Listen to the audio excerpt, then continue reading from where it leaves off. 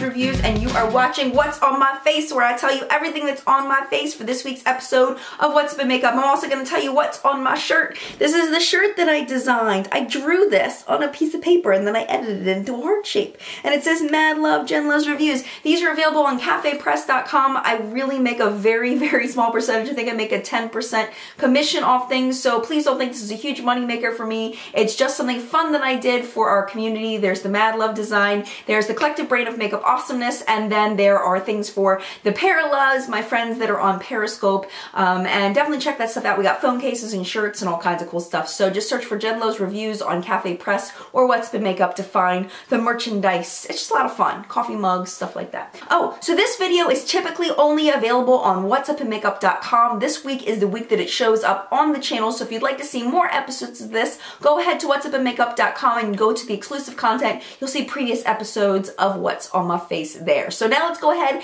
and go into what's on my face. We're going to start where I started, which is face primer. I started off with my Laura Mercier face primer, Radiance.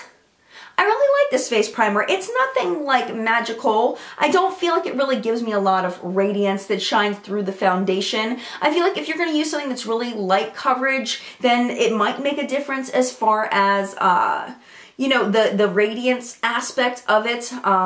Show you there. It's more of kind of a wet look, but if you're just going to put foundation over it, it kind of disappears. Like you can see, the only radiance that I have right now really is the highlight that I have on. So, I mean, it's fine. It's a nice face primer. Definitely keeps my makeup on much, much longer, but it's definitely not a must-buy for me. And for foundation, I had to try this again. This is the Physicians Formula Mineral Wear Talc-Free All-in-One ABC Cushion Foundation SPF 50 in light medium. I just put up a review of this. It wasn't really a review. It was more of like a try-on demo kind of thing, kind of giving you the opportunity to see how it wore on me. I threw some cool music in the background, and it was more like I was kind of testing a format out. And what I learned from about 25 people was that I applied it incorrectly. So, I mean, you can see the way that it looks based on the application that I did, but what I can tell you is I did decide that I was going to pat it on today. I also did 2 layers of it instead of 1, and it did build up to a lighter to medium coverage when I did 2 layers. I might have been able to build it up more, but I personally don't like that look, so I didn't, but it might have been able to build up to more. I did only use the sponge today, and I did it in a patting motion. I do really like that much better, using it in the patting motion rather than the swiping motion, but you know, you live and you learn. I do still feel like the review is valid, the application of it is valid, because that's what it looks like when you apply it that way, but there are other ways to apply it. So look for this foundation to show up again in videos on my channel. I'm probably going to put the Lumi, test it against the L'Oreal Lumi one. I did order that from Ulta, so hopefully we'll see that soon. But so far, I mean, even the way that I swiped it on, I really like that for a day-to-day coverage. It feels very nice on the skin. It's kind of watery. It's definitely not a thick foundation in any way. And I do like the way that it applies overall. Even when I do a light application, I really enjoy the way it evens my skin tone. So that's kind of my opinion on this at this point. I do still want to play with it a little bit more. I'm sure you'll see this again sometime soon on the channel though. I watched a bunch of videos on the Cushion Foundation formula, and they recommended, in everything that I read and everything I saw, to put on your concealer after you put on the Cushion Foundation. So today I used my Eve Pearl Dual Salmon Concealer, and I used the deeper shade here. This is the shade Fair Light, and I used the deeper shade today. I really like the way that this looks. I love the coverage of it, and it is a salmon color, so it does cancel out the any kind of purpleness, you know, dark circles. It's got like that peachy salmon color, and it's very, very nice concealer. It is a bit pricey, but if you're looking for a good canceling out blueness under your eyes, I definitely recommend trying this out as a concealer slash corrector. I can see it being used for both. I use it personally as a concealer rather than a corrector though. Okay, then I went straight into eyes and I used the Put a Lid on It eye primer by the Balm. I just looked up the ingredients of this primer just so you know. The first ingredient is a solvent, the second one is talc, and the third one is an emollient. So there's no silicone in the first 3 ingredients, but talc a lot of people are very sensitive to, so just be aware of that if you want to get this. I do feel like it keeps my eyeshadow on longer, but not as long as some of my other primers. So after I stopped filming last night, I realized that I really wanted to do a little more research into the ingredients of the eyelid primer. So with the Balm, I compared it to the e.l.f. eyelid primer. It does include 5 of the same ingredients as the e.l.f. eyelid primer, including the first ingredient and the third ingredient. Also, when I did decide to compare it to the Too Faced Shadow Insurance, and they share the same top 4 ingredients and 13 ingredients overall, which is a total of 65%, where with the e.l.f. primer it's 45%. It also shared 65% of the ingredients with the Urban Decay primer potion, and also the same first 4 ingredients are the same in the Urban Decay primer potion. So I thought that was kind of interesting to compare. Just for fun, I looked at the difference between the Too Faced and the Urban Decay, and they shared 80% of the same ingredients, including the first 5 ingredients in the same order, which I thought was really interesting. I had a lot of things going on my eyes today. The first thing I used was a Coastal Scents Hot Pot in Light Taupe. This is a wonderful, wonderful hot pot. I've had a lot of questions lately on my feelings about the Coastal Scents Hot Pots. That's double swatch right there. Overall, I really like them. There are some hits and misses in the hot pots, but overall, I feel like they are very good.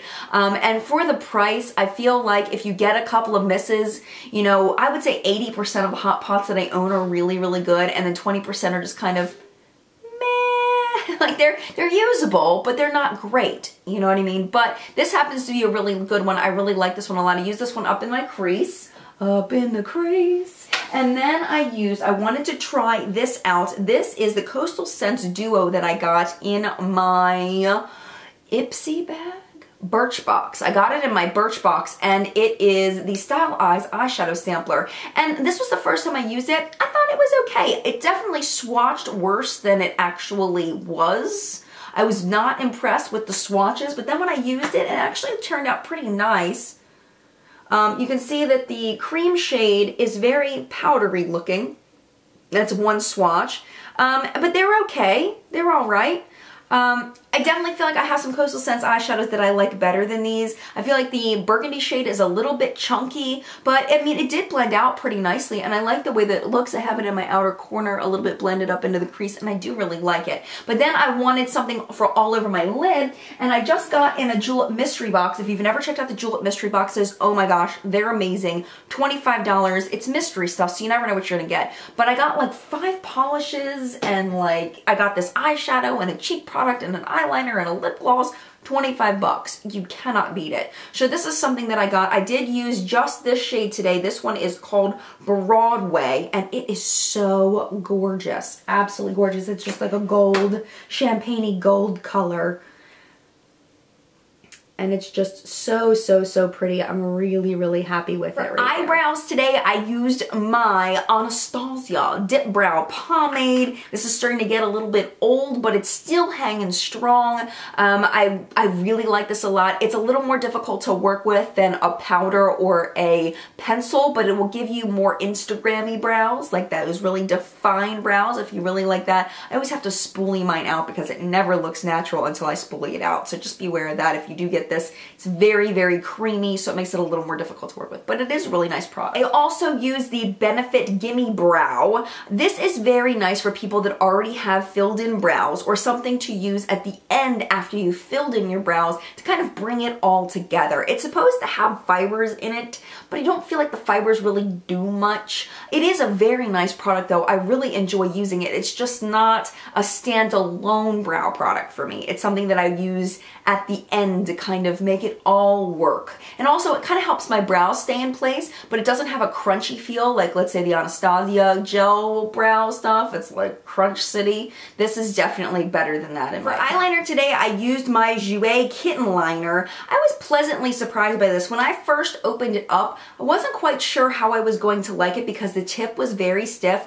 It has does it have a brush tip? Or no, it's a marker tip. It has a very, very fine point on it, and it has the perfect amount of product. The only thing is if you do have fine lines, you want to keep a brush handy to blend out if it seeps into your fine lines, like an angled liner brush or something like that, to kind of blend out any seeping into fine lines. But other than that, it's really, really good. Lasts a really long time. Don't wipe the side of your eye if you made a wing though, because it will wipe off even like hours later. But it does stay on as long as you don't wipe your eyes. It will stay on all day. It's a really nice liner. Very, very black too, which I really like. For mascara today, I was getting ready on Periscope and I was like, I'm gonna try this Ulta mascara for you because I've used it before and it's terrible. So I just wanna show you how bad it is, and that's why we're gonna use it. And I ended up not hating it as much as I thought I would. I had used this 2 or 3 times before.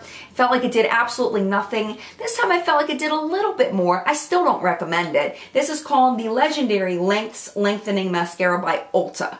And it's kind of weak. If you already have nice lashes, you'll probably like this. But if you have like shortness or sparseness or anything like that, it's pretty weak. There's a lot of much, much better mascaras than this one. I'll show you the wand. It's kind of that Too Faced Better Than Sex shape, but you can see it's very, very, very thin formula. It does comb through the lashes very, very nicely, which is nice, but overall it's just not a great mascara. It's not bad.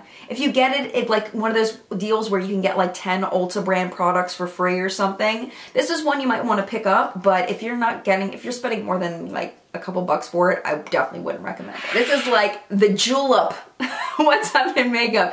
I use this julep cheek stick. This is called Skip the Brush and it's in Desert Rose. This is a gorgeous, gorgeous blush. It doesn't have the best staying power ever, but it's really beautiful on the cheeks. It's got that shine to it and it's really gorgeous. It's fun to work with. I can see this working on many skin tones. It's just beautiful to work with. I really enjoy it a lot. I did use this without any powder first. I do feel like when you put it on over top of a powder, it can kind of give a strange finish, so I make sure before I use this that I don't put a powder on first. I put it right on top of my foundation, and I think it looks absolutely gorgeous. It's a nice wintry kind of color too, and I just really like this product. It's super, super creamy. This is one of those kind of blushes you can throw in your purse because it's like hardcore not gonna open up, and at least that I mean, it's like I'm pulling on it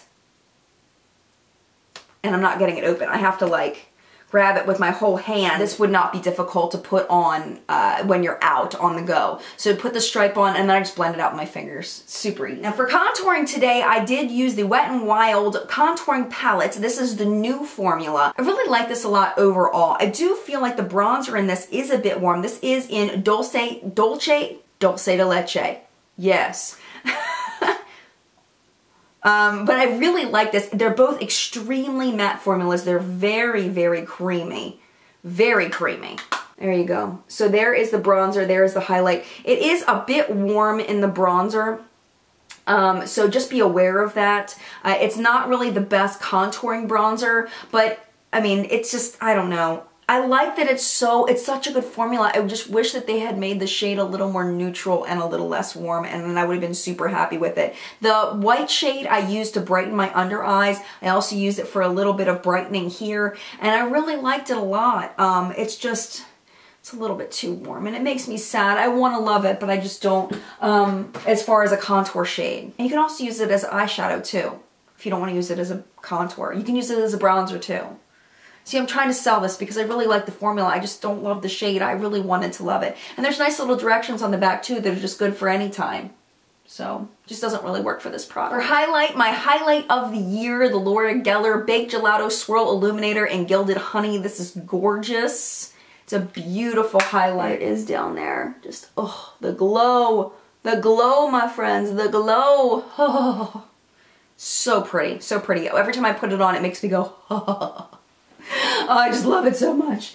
And then I used for finishing powder today, I used the Tarte Smooth Operator. This is a new favorite of mine. This is the pressed version. There is a loose version as well, but very, very nice finishing powder. I was a little scared because of the whiteness of it, but it definitely doesn't leave a white cast. And I feel like it just really brings everything together into one full look. You know, it brings my cheek look together. It just brings everything and just makes it look good. You know, it just makes my face look good and it makes me happy. All right, before I did my lips today, if you know me, you know I have chronically dry lips, so I constantly have to exfoliate. I used today the Tarte Maracuja Lip Exfoliant, and I think my husband John bought this a really long time ago. It's very, very minty, but it works really, really well. The grains are like medium to fine grains in there, and it works really well. It's very nice, it's moisturizing, and it just feels good on the lips. I really recommend this if you can find it. All right, I fought with my lips tonight. I fought with them. I could not figure out a lip color that looked right. I couldn't. And then my friend Valerie on Periscope was like, do you have Touch of Spice by Maybelline? I was like, yes, I happen to have that. I pulled it out of my drawer, I put it on, and I was like, yes, Valerie for the win. You're amazing. So because of Valerie, I found the right color for my lips. That's why I love getting ready on Periscope. If you're not following me on Periscope, it really is a lot of fun. We have a great time. And you guys help me and I help you, and we're all just a good, happy, helping each other family. But yeah, this is Touch of Spice by Maybelline. It's a matte, and it's wonderful. And I love it. It's a beautiful color. And it's still moisturizing. I mean, I've been wearing it for probably about half an hour and it still feels moist. There's no dryness at this at all. It's a wonderful lip product. Scent on this, it's a little bit sweet, but it's not overpoweringly sweet. It's not like the Milani ones. It's just a little bit sweet. It's not real plasticky either. It's maybe a tad plasticky, but it's not bad. It's not bad at all. It's a really nice lipstick. And then finally, I wanted to show you my nail polishes that I'm wearing. I have been wearing this nail polish on my nails for almost a week. And I, like, seriously, like, look how gorgeous this color is. I mean, they're not perfect anymore, but oh my gosh. This is a mix of two julep nail polishes that I got in that mystery box. This one is called Hazel and this one is called Layla. Now, my only concern about Layla is it's got these big, like, crystals in there. It's got these big rectangles. The rectangles peeled off of my nails. So, like with this one right here, you can see where they've peeled off, which does not look cute. But the rest of it looks cute. So what you can do if you do get this and you plan on wearing it for a long time is when the big rectangles go on your nails, just pick them off with a pair of tweezers so that they don't stay in your nails, and it smooths itself out as long as you do it quickly enough. Because the small little flecks are gorgeous. You don't really need the large rectangles. So overall, really recommend these as a pair. I haven't worn them separately, so I can't speak to them separately, but as a pair, it looks like, you know, the Ipsy bag that I got a couple months ago. That's what it reminds me of, like a night sky kind of look. It's just gorgeous. I love it. So I thank you guys so much for watching What's on My Face. That's everything I put on my face today, and my nails and my shirt. I hope you enjoyed it. Don't forget that these are found on whatsupinmakeup.com. If you enjoyed it, you can go over there to the exclusive content and see previous episodes of What's on My Face. And I give lots of mini reviews of things that I wore on my face. Or if you watch What's Up in Makeup and you see a look that you like, you can see all the products that I use so that you know. And it's nice and convenient and fabulous, because that's what we're all about, is convenient. Because we want to make life easier for you. Thank you again so much for watching, and mad love, and I'll see you in a video very, very soon. Bye!